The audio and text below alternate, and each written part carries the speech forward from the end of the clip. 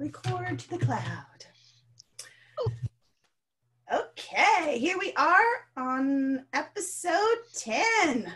It's like double digits. I feel like we should celebrate. Perhaps I will. Probably I will. Woo! All right, so today I'm going to start with the quote of the day instead of ending my little rantro. That's my new word. Okay. Oh, anyway, love it. Rantro. Right, my rantro. So the quote for the day comes from Sadhguru, and it is, so only when you do not know yourself, the opinions of others become important. So really it's about what you think, what you believe, what really, really, really matters to you that becomes important. And I think this is really relevant in our topic today, because today we're talking about pricing, we're talking about money, we're talking about the financial goals that you have. And really the only person that this should matter to is you. You know, when we talk about pricing, how much money is it that you actually want, that you actually need for the lifestyle that's relevant to you? Not what the world is telling you you should have, but what really matters to you. And we're actually going to share, or Patty's going to share in the show today, about the 3 most common numbers that we hear, and you might actually be surprised at what they are. And the next thing is, when we talk often about charging, what's the price that's most comfortable for you, right? This all goes back to what really matters to you. You know, what are you comfortable with? What do you want to do? And it can change, right? We love those permission slips. We give you a permission slip to change your mind as things progress. It's totally fine. And then next week, we're actually going to be talking about beliefs. So I thought this topic today is a really, really good one, because anytime money comes up, we can really look at, what am I believing right now about money, about pricing, about my customers, about what I'm worth. So as we go through this today, I really encourage you to start thinking about what beliefs are showing up for you today, and maybe write them down so that next week when we dive into this a little bit more, into the belief things, you'll have some things that we can actually look at and discuss. And speaking of next week our show is going to look like this. Monday, I will be sharing with you the 3 C's of the effective sales conversation. Tuesday, we're going to look at guarantees. So the ins and outs of guarantees. Often we think of a guarantee as just, 30-day money back, but there's lots of different factors in a guarantee, and even how you can use your guarantee to help you take action. And then Wednesday, we're going to dive into that belief topic.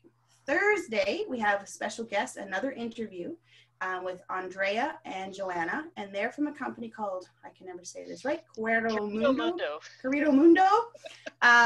And they are a travel company that does travel to Latin America, and we're going to talk to them about what they're doing right now that's had a really great impact on their business. So in this time when planes aren't moving, what are they doing and how have they seen actually a really positive thing happening in their business?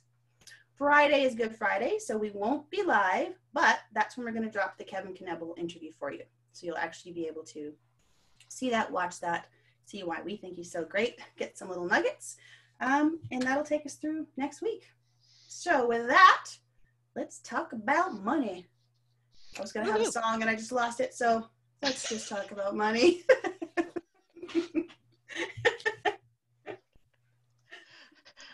All right.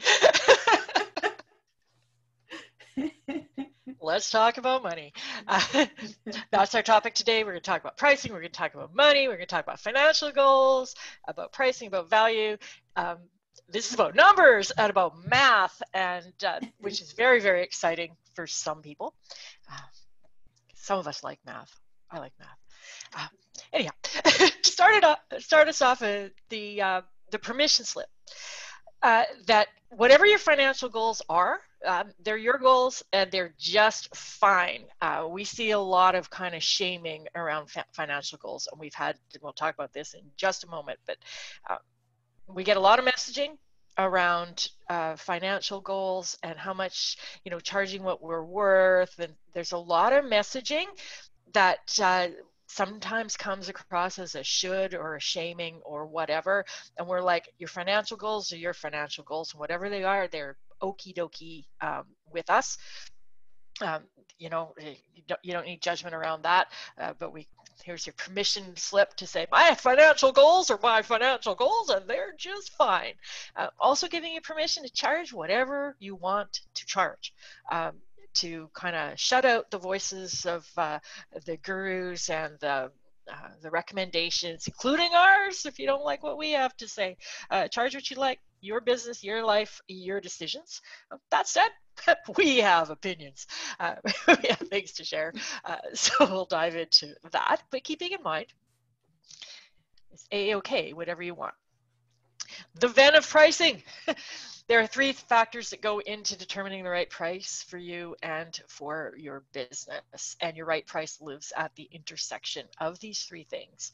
The first one being, if I can find my clicker here, yeah.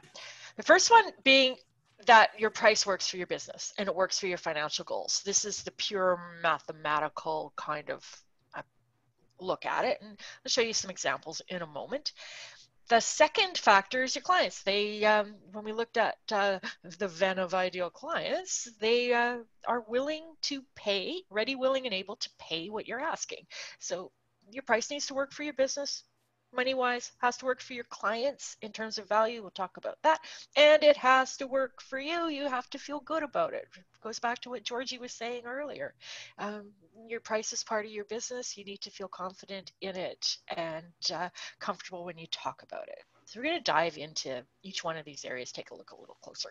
Beginning with the question. This is the question that Georgie, before Georgie and I started working together, we were working separately. How about that for a revelation?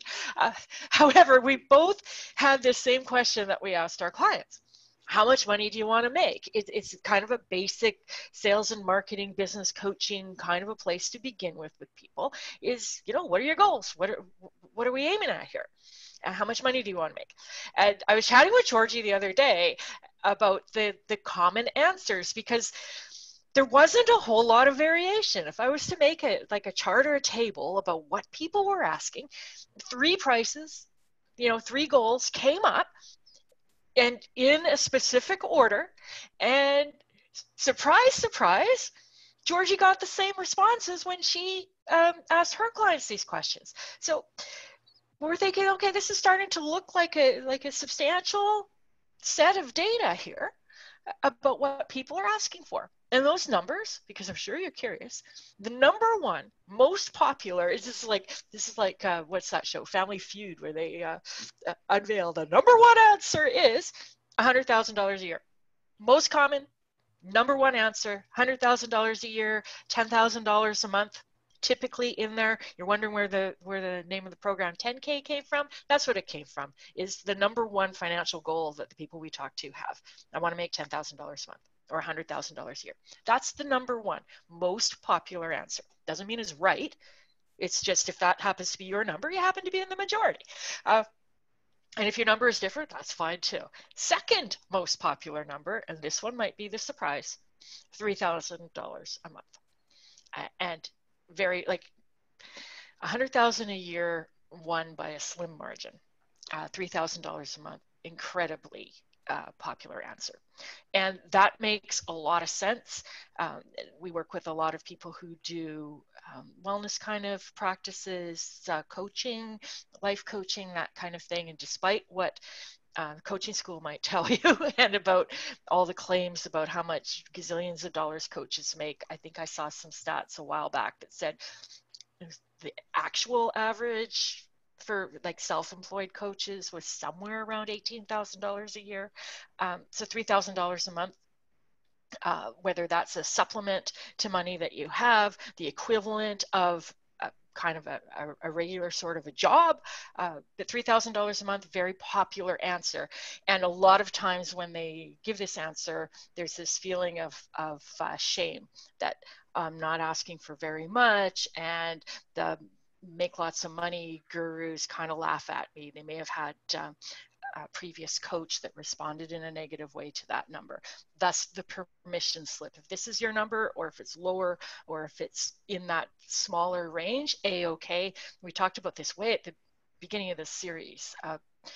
Somebody commented that, it's nice to hear that you don't have to make some great big huge business or have huge financial goals. It's totally okay to work on a smaller scale, and we're 100% in support of that. So a relatively small number, second most. The third most is the higher, kind of like the ceiling, the highest number that we get, and it's 250. About 250 a year. I only once ever had somebody say they wanted to make $1 million a year. And when we talked about it a little bit, and they kind of got a sense of what that actually looked like, they backed it down to 100,000 a year.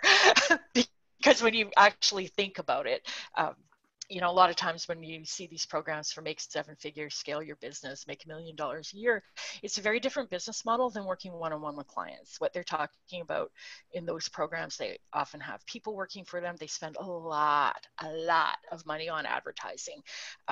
And that 7 figures doesn't necessarily go into your pocket. Whereas when we talk about professional services, there's not a lot of expense involved with it. And a good chunk of the revenue is actually equivalent to what you take home. So those are the 3 most popular numbers. So we're going to break that down into what that looks like in terms of pricing, because a lot of times we have these kind of vague notions of what that money is and what we need to charge. So I did some math for you based on those things. So looking at those numbers where we've got them, per year or per month, let's break this down into per month. $100,000 a year, roughly $10,000 a month, 8,333. But we'll go with 10,000 here because we like round numbers. $3,000 a month is $3,000 a month. And for 250, roughly 20,000, 21,000, something like that. 20,000 a month is 240 a year. So somewhere in there. That's what the month looks like. And we're going to break that down into an hourly rate, just so that you have an idea of what that looks like per hour.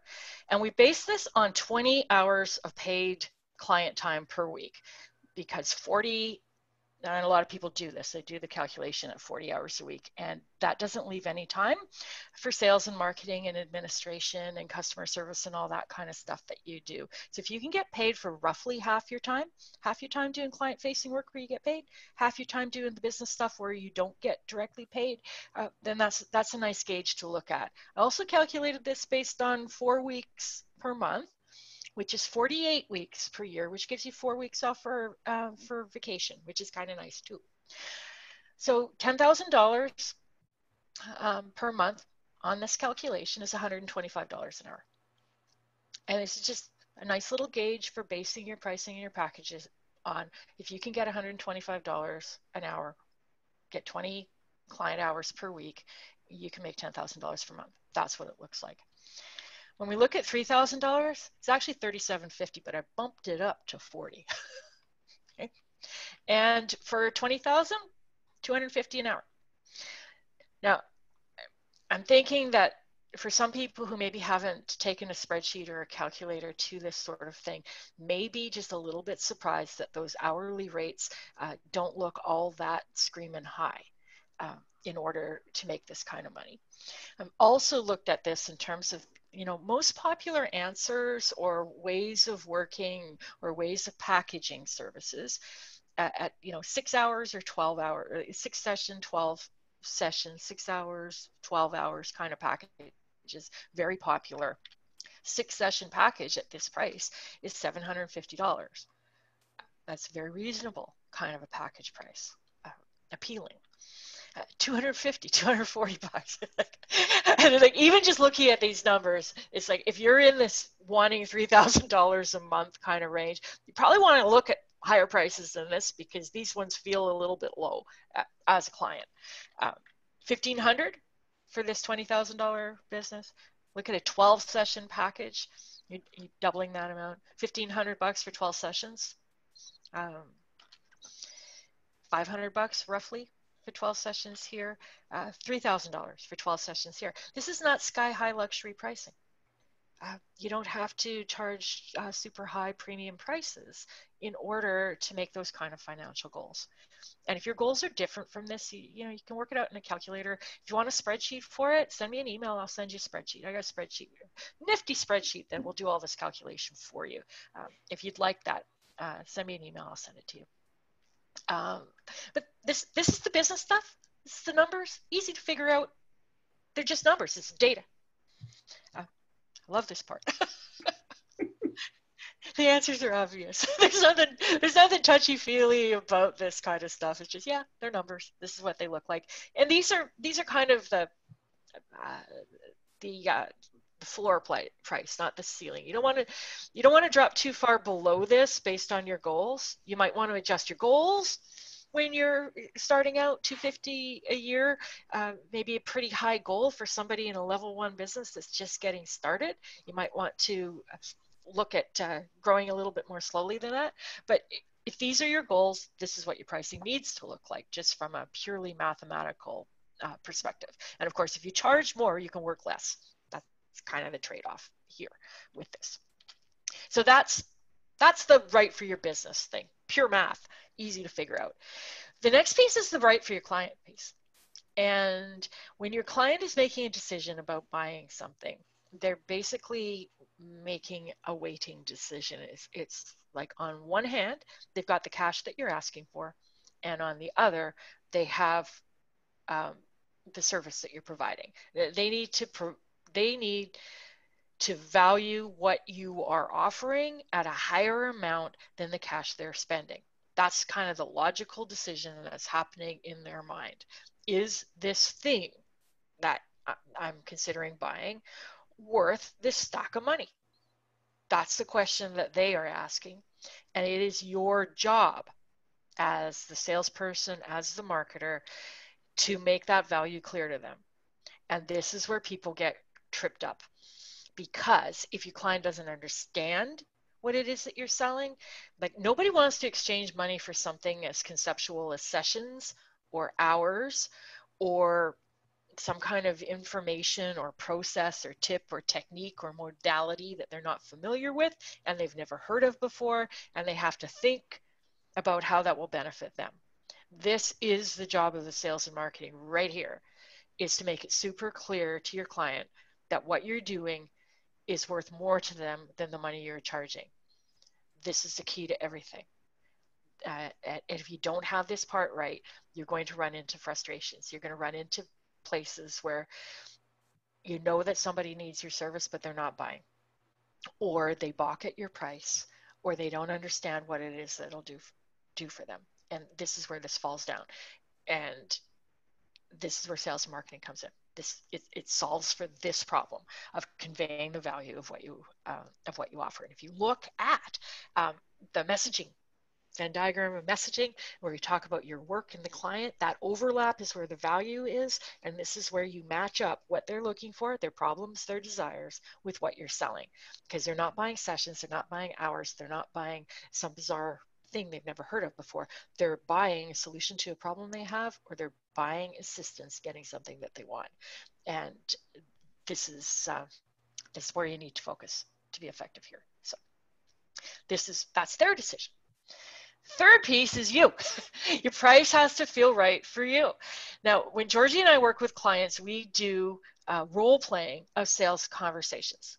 So Georgie sets people up with the structure of the conversation, what to say, when to say it, when to ask for the price. Then we get on a call and I pretend to be a prospective client, and the client gets to run through the sales conversation. And it's been really interesting. People get tripped up at different places, but the most popular place to get tripped up is naming the price.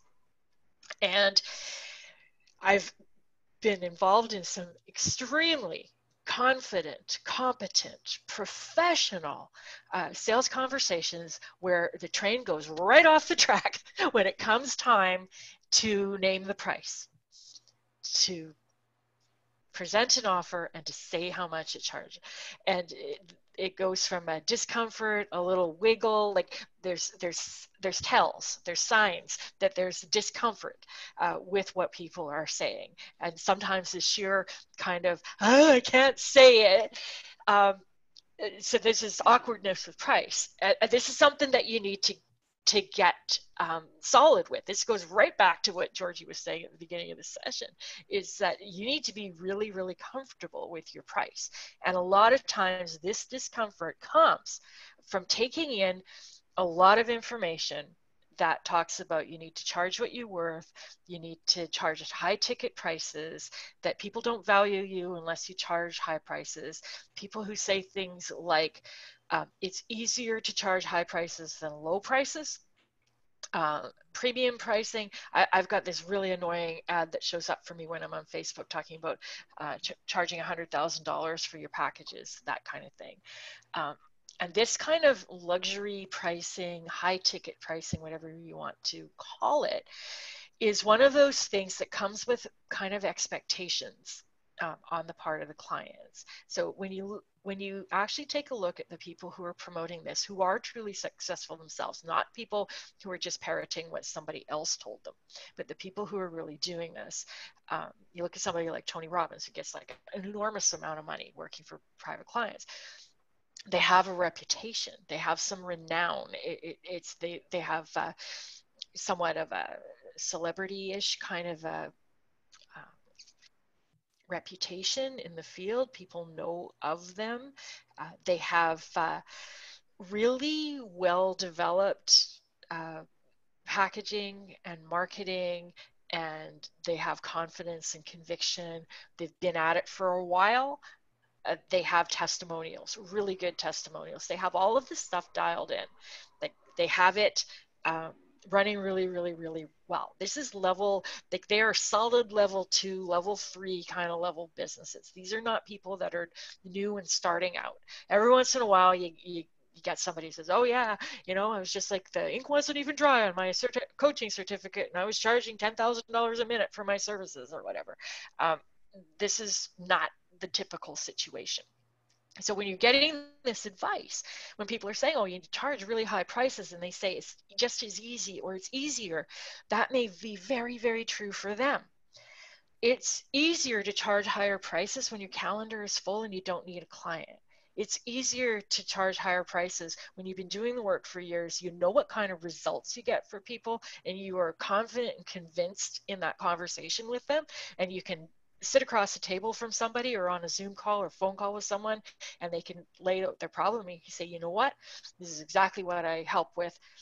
I've got a system, it works, I guarantee it, it gets results. Here's a whole pile of testimonials of people who have worked with me and gotten those results. When those things are true, sure, it is easier to sell at a higher price because it wouldn't be believable at a low price.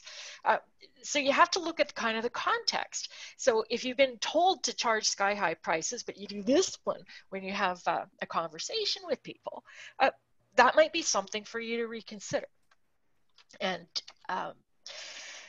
this is where it comes down into your imagination and your vision board, and you can write goals and affirmations saying that I charge $10,000 an hour for my coaching and my clients gladly pay for it. You can put yachts on your vision board, and you can have this imaginary conversation where it's like, no problem, I can ask for that price, and if I get anything less than $1,500 an hour, I'm going to resent it, not worth getting out of bed for, as some of those people say.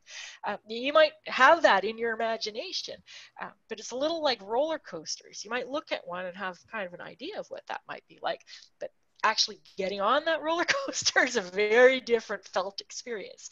And it's the same thing with imaginary stuff in your head and actually getting face to face with an actual prospective client. You get to that point in the conversation where you have to tell them that your fee is $10,000 an hour or whatever price you dreamed up in your head. You may not be able to say that with conviction. So our advice, should you choose to take it, is to grow into this, especially if you're newer. Easier to raise prices than lower them. Take a look at those charts about what it looks, what you actually need to make, and consider what would a package or pricing look like on the lower end, and have that felt sense of what resentment level pricing is. And when I say resentment level pricing, it's that feeling where it's like, they're getting way more out of this than what I'm charging for. And this is not an imaginary exercise. This is a felt sense. and you will feel it.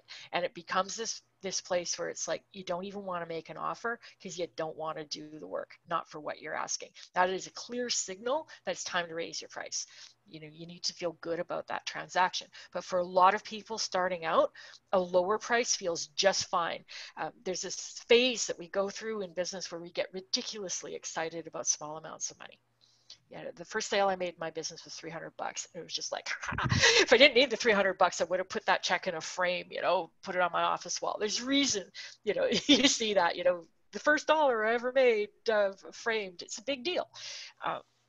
And it's great for practicing at lower prices too. The conversations are easier. You're not trying to justify a higher price. And when you feel more comfortable about your pricing, you can focus on the other parts and making connections with clients and really listening without having that kind of hanging over your head. It's like, oh no, I'm going to have to name my price. Oh no, I'm going to have to name my price. And it becomes easier when you lower the bar for yourself, and then you can just grow into it. You know, do the first one for a lower price, then you know, raise it gradually and grow into that, into those higher pricing levels.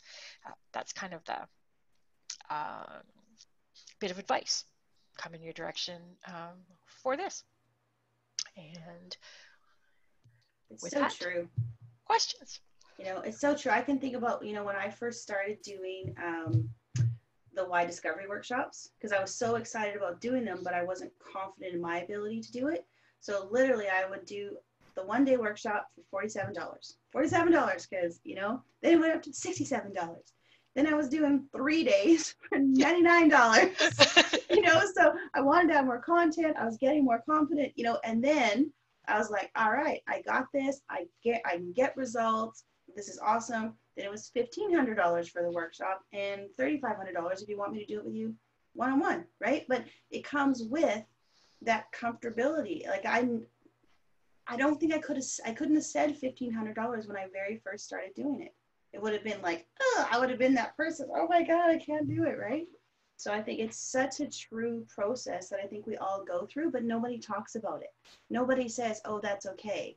And then we kind of feel bad because why can't I say $1,000, $1,500, whatever it is that we're charging. So, you know, goes back to what feels good for you. And that space of what's right for me now, and am I just avoiding, or what really truly is the truth for me right now. And I think when you're grounded in what's true for you, you're okay with hearing all the yabber from other places, right? You do you. Do you, your U-shaped business. As my friend would say. Any questions, thoughts? This is money. No one can see you, so it's the perfect spot to ask your questions. We won't even use your name if you have a question. We promise. So much often comes up about money, and it is one of those topics that we just don't want to talk about. It's like, no, but what will people think if I only want $3,000 a month? Yeah. Like. And we're just like, talk about being the lone voices in the wilderness that talk about, oh, you don't have to charge high prices. You don't have to have huge financial goals. It's like I often look at things like, what's the median income in the geographic area that you live in? And it's like, I think Vancouver's is like not even livable. It's something like $80,000 for a family or something like that. It's like, it's not even livable, but it's still under $100,000 a year. Yeah. You know, and part of it's matching what you're offering to what your clients are accustomed to paying. And you know, it's like, okay, what's kind of the average in this industry? You were saying something really good about that before we got on this call, Georgie, about massage therapists and physiotherapists. Oh yeah, because I think as coaches, right? Like you're actually like a professional service. So when you look at like massage therapists, chiropractors, personal trainers, those kinds of things, their fees are anywhere from I would say $85 an hour and up, you know. And I think so, be offering, you know, coaching, it's a professional service. And often I think we, for some reason, we don't link ourselves into that area. We think it's something different or weird or something, you know, but you are offering a professional service, and it's just, where are you in that spectrum that you feel comfortable with the, you know, the experience you have, the results you've gotten, those kinds of things. And here's the thing, it doesn't mean you have, if you start at a lower end, it, like maybe you do 2 clients at a lower package price, and after those you're like, yeah, nope, it's just going up. Great. You don't have to keep that like low end pricing for a year, for 6 months. Literally, it could be, you could do it twice, you could do it once and be like, I'm good. Nope, I think I realize, like, there's no set time limit for things like that. You know, it's your thing, you know. And I think that's one of the biggest things is, and we were talking about this the other day too, is how do we help people start to trust themselves more, you know, really really be able to tap in, because ultimately you know what's right for you. It's just tuning out a lot of that information. Yeah, and also sloughing off the pressure as much as possible. Yes. There's a lot of messaging out there that says, oh, it's quick and easy, and just you know, it should be no problem to go out there and charge high prices and have these really slick enrollment conversations and stuff like that. But for people who really care about the quality of work that they do and about delivering a result, it puts an extreme amount of pressure to say, okay, now I have this thing and I have to be worth $20,000 to match my pricing. And I'm kind of new at this and I'm not really sure I can do that.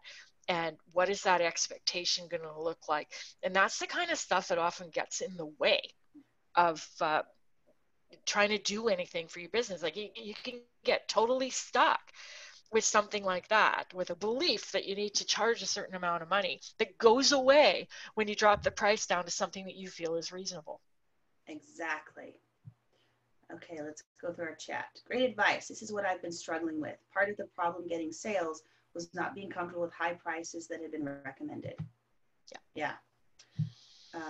My truth is that I don't have to work. I want to work. Being reminded that I don't have to go for a 7-figure business takes off so much stress, because I don't want to do the work that is required to reach those numbers. Perfect. Exactly. Exactly. Okay. In my industry, which is first aid training, I feel very restricted by the small price range of the prices charged by my competitors. It's frustrating that the other first aid agencies charge such low prices compared to the other types of training, like computer training, etc. What to do? That is a really great question. And this comes down to, and it's true for other businesses too, um, where there's kind of a standard rate that's charged. It wouldn't officially be a standard rate, but you know, if you phone around to your competitors, you find that they all charge roughly the same kind of fees. And it comes down to it's a little bit of being seen as a commodity. Because if it doesn't matter if they get this service from you versus getting this service from somebody else, like if they're just seeing it as checking a box kind of thing, that's part of where the issue comes up. They're just like, okay, we have to check this box, we have to do this thing, it doesn't matter where we buy it from, so we might as well buy it from the cheapest. So if your business is in that kind of a position, you will have the limits of pricing. It reminds me a little bit about um, people who say, who every once in a while kind of get on this bandwagon. It's like, go and buy from the local store, even though they charge more money for the same product that Walmart charges. Keep your local business in business kind of thing. If what you're selling is just a commodity, if it's just a widget and I can get the widget cheaper at Acme Widgets, it's like that's where people tend to go. Is that the choice of price? So a couple of things you can do here. One would be, how can you add additional value? How can you provide something above and beyond what they get just with getting the training?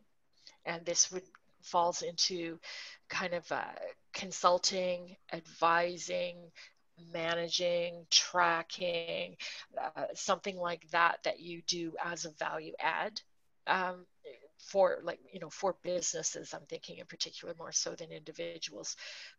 And how can you maybe package up the service rather than looking at it as individual courses? What would it look like to have that on a contract on a yearly basis to just cover all of the training for all of the people and to track what they need and when they need it, that kind of a thing. That would be kind of the direction I'd be going at. Is like, how do you put yourself in a completely different comparison? So it's like, yeah, you can buy these things off the shelf here, or you can get a much higher level of service and add more value if you go over here, and it doesn't compare. So it's kind of like, okay, what are the problems that your clients are struggling with that you can solve that are adjacent to what you're offering? And I'm thinking that it's going to be in the managing, tracking area, keeping track of who's qualified, who's not, whose tickets expiring, that kind of stuff. And creating higher level packages and kind of locking people in. Exactly. That's exactly what I was thinking too. Almost like on a contract basis too, because you got rolling people coming up. You've got to recertify every here and then, instead of just, oh, at that time I'm looking through the phone book, or no phone books, I guess anymore, Google, whatever it is, but being able to provide, you're solving the problem of them having to take the time to do that too. Yeah. Right. Which goes back to, what are your clients' problems and how can you solve them? What else we got? Okay, this session has been extremely helpful. I've been, every time it moves, I've been kind of stuck on this issue decision for quite a while. Emphasizing one's unique aspect to your offer services can help a person get away from worrying about average standards of pricing for the business in general. Yes. Thank you. I will work on packaging and adding value. Yeah, it's such a good thing. It's like, how do you take yourself out of the just being the commodity, right? And that's where the you comes in too. It absolutely does. It's about the your personality, dealing with you as a human being. I was reading something about this a while back about a lot of purchasing decisions in larger companies are often made based on the relationship with the sales rep. They buy from that person because they like them. And like, if I'm going to like get in my little time traveling machine, go way back to my first business back in the 1980s, I ran a video store, and there were 3 companies that wholesaled movies that I had a choice to buy from. And I bought from Linda. I don't even know what the name of the company was, but I wasn't even entertaining anybody else. And this was commodity pricing too. Everybody was selling the movies for roughly the same price, but I bought from Linda because she was Linda and because I liked her and because she had good recommendations and she provided amazing service. So I didn't even look at the other places. And if their movies were a couple bucks cheaper or whatever, I didn't notice. Because I wasn't even comparing. It was just like, okay, every month I order movies, and every month Linda comes into the store to take that order. And it's just like, that's how it works. And when the other guys came around, I'm like, no thanks, I'm covered. I'm not even entertaining them. They say, oh, but we're cheaper. And it's like, I don't care. I got Linda. Linda's got my back.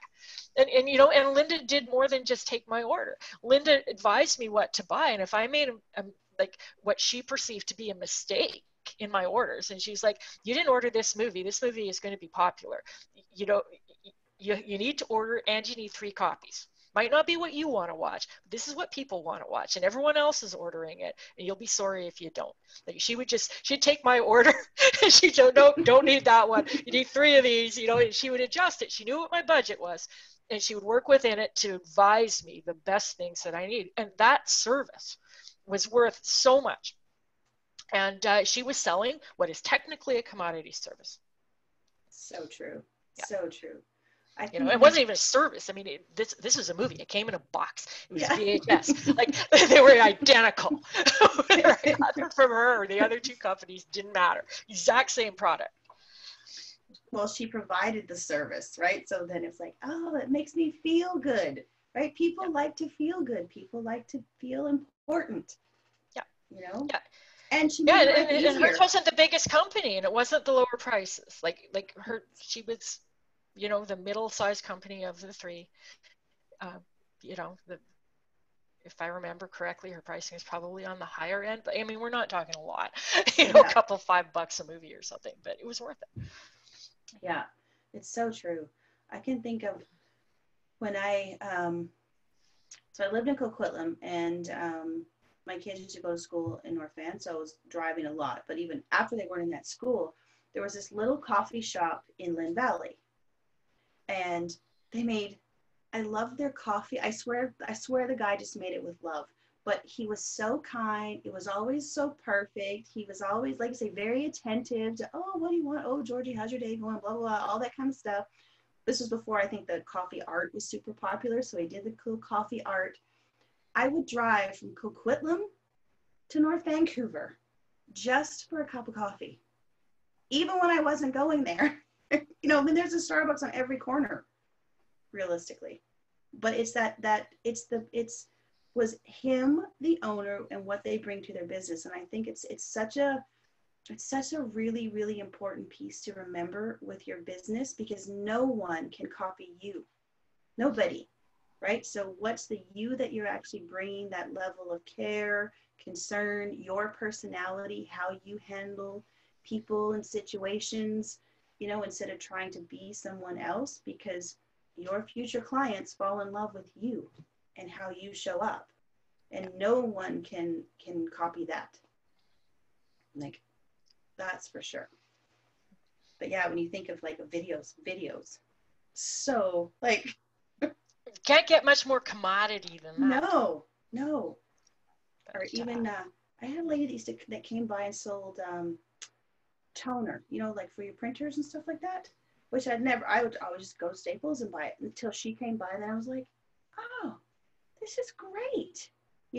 But she was really nice. She did exactly what you said. She would track. She pretty much kind of knew my schedule, when I'd be out. She would pop by. She would bring me treats. Clearly, I can be bought with chocolate. But it's that extra level of care and service that humans provide, right? It's back to being the human. Yeah. So true. So true. Do you want to read that one? Yeah, good. Okay. Thank you. I don't think I had realized until now the importance of the relationships I have with my clients and how much they appreciate the extra service we offer. I love how you're both emphasizing the you part we need to highlight. Maybe I haven't valued myself enough in the past. I'm not going to name names. However, the your level of customer service and who you are as a human being and as how you show up, uh, I'm going to chalk that up to a huge value and a big reason why you're as successful as you are and why people choose to work with you. And if you can dial it up at all, I would go for it, because you have such a winning personality.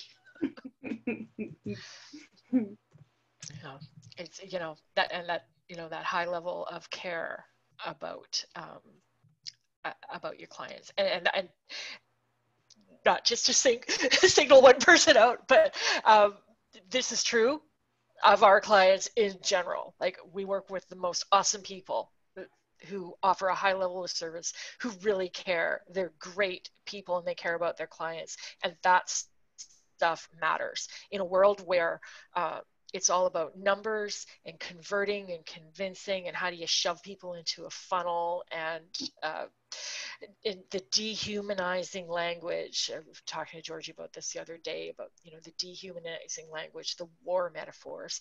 I was reading a sales book a while back where they talked about your angle of attack, or looking at your potential clients as suspects. And it's like, and then I start picturing the people I've actually worked with, my clients, like having them lurking around a building with blood on their hands, or leaving fingerprints at a scene of some crime or something. It's like, how can you look at the people you're going to do business with that kind of terminology and with that lack of care? And this is what we're being told to do, when really this humanity, being yourself, is such a huge attribute.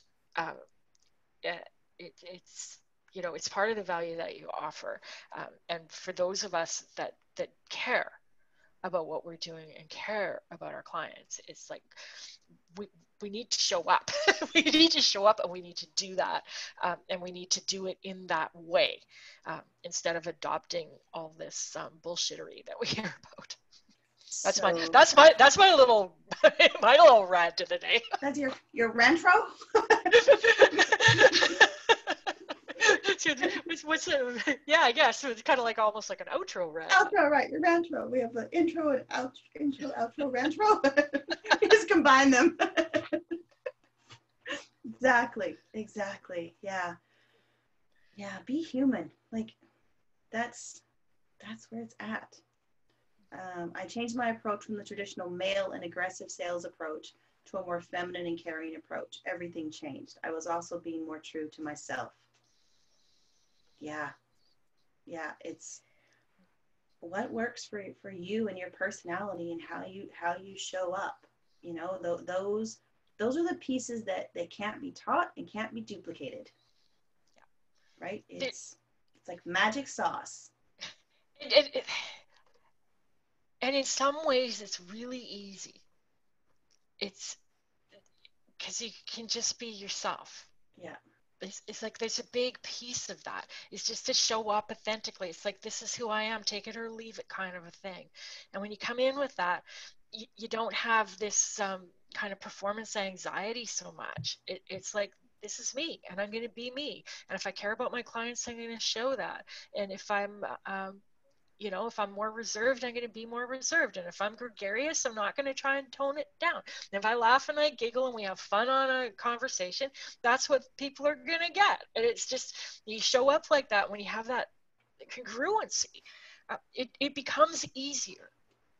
It's you still need the structures. You still need the principles behind it. You still need to be client-centered. You can be the nicest person in the world. People don't get what you're buying. You get friend zoned, like we talked about the other day. Like, see, you still need to work on those kind of basic sales and marketing things, but those things are not as complicated and as complex and as hard to do as we sometimes believe. It's embrace a few principles and show up as yourself, and you're good. And those things are harder if you're trying to be someone you're not. So not only are you trying to learn these fundamentals and these principles and implement them, and you're trying to be a different person or a different character, it's way more challenging. At least make it a little easier on yourself by being you. Which is going to lead into the beliefs thing that Georgie's doing next week, is needing to believe that you're worthy, and that you are ready, and that you offer value, and that you are good enough. There's a lot of beliefs in there too. It's so many. It's amazing, how tricky those little beliefs are and how hidden they can be. And we don't even realize that they're coming out all the time. Yep. And so being able to kind of start to create that awareness of, oh, isn't that interesting? Is that working for me? I wonder what I'm believing there that's stopping me, right? What else? I also create a statement of work for projects so that the clients truly understand what services I provide and the value I add. So the cost or estimate is more easily accepted. Yeah. Clarity. And because there's a thing about because. I think this was actually in Cialdini's book about influence, where he talked about people wanting to cut into line to get photocopies. And the people who said, excuse me, I'm going to, can I do my copies first or whatever, the people who had a reason were allowed more frequently to step into line, because we like to know a reason. We like to know why. We want to know why the price is what it is. So in terms of the copiers, even people who said something as simple as, can I go first because I need to make copies? We're told we're allowed in first, more so than people who just asked if they could go first. But when you talk about like having a justification, a statement of work, like explaining what, like this is part of the building up the value that you're offering. It's like, hey, this is what you're going to get when we work together. This is what you're going to get. This is why I'm charging what I'm charging. It gives we might make an emotional decision that we like you and we want to work with you, but this provides that logical justification as to why the price is what it is. And then we can go, great. Now I know why the price is what it is. I've got something, depending on where you're selling, I've got something to justify this to my boss or justify it to accounting or whatever, right? And so it's like, I didn't just decide because I really like this person. I decided because based on numbers, that kind of thing. So true. So true.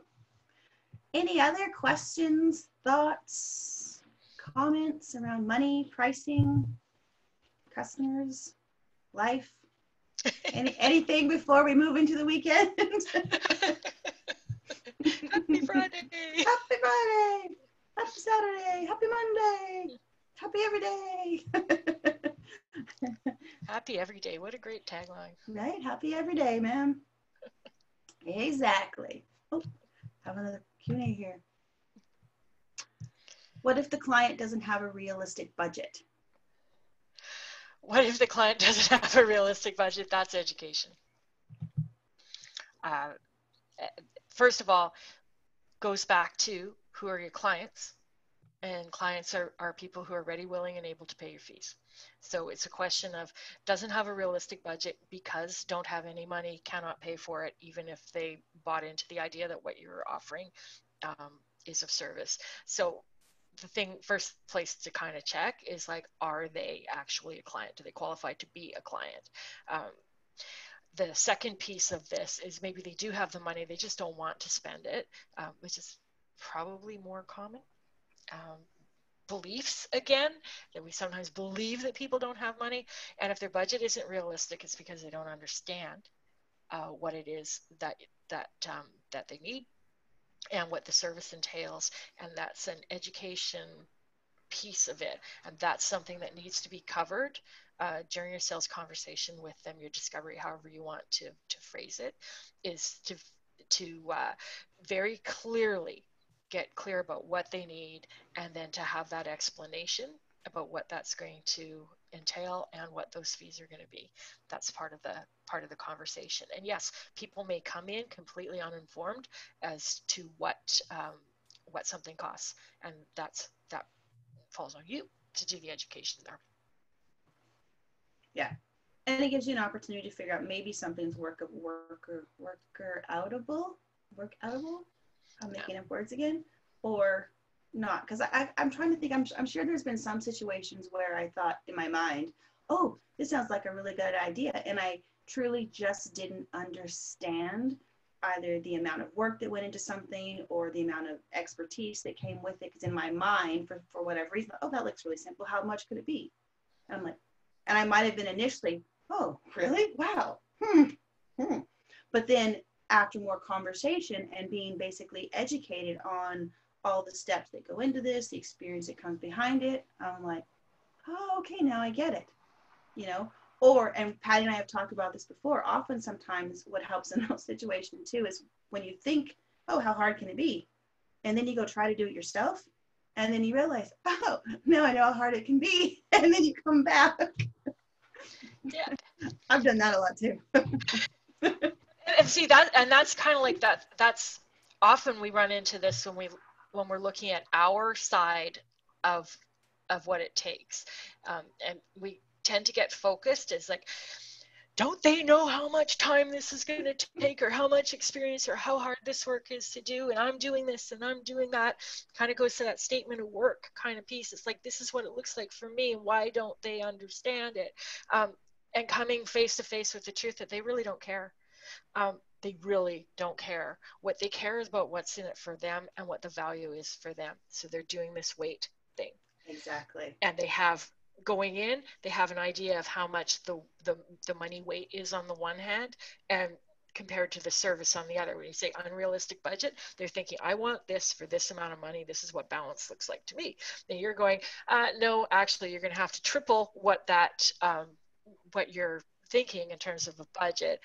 And you're also going to want to address the value side of that equation too, as to what that is worth to the person who is buying it. It's not so much, helpful for them to know what goes into it from your perspective, where the price came from, but more relevant to their purchase decision as to what that's worth to them, what that's going to do for them. Totally true. Yeah.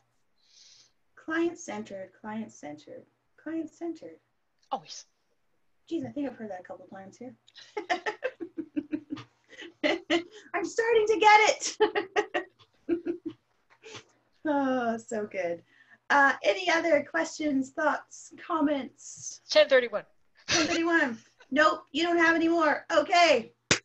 Thanks for joining us. Thanks for joining us. Have a great weekend. Have an amazing weekend. That's right. Bye. Bye.